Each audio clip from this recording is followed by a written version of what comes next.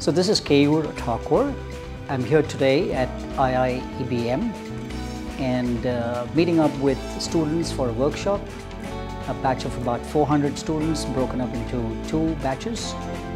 And I've already conducted the first session, had a wonderful experience, a highly interactive group of students, highly motivated to learn. I'm sure they will have the passion going forward, both in terms of their academic skill sets as well as from a future leader perspective.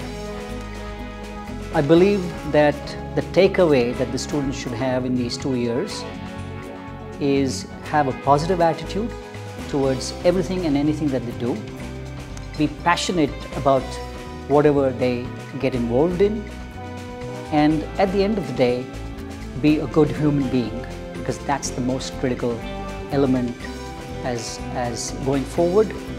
That will play a very, very positive role in the long-term career that you would have as students.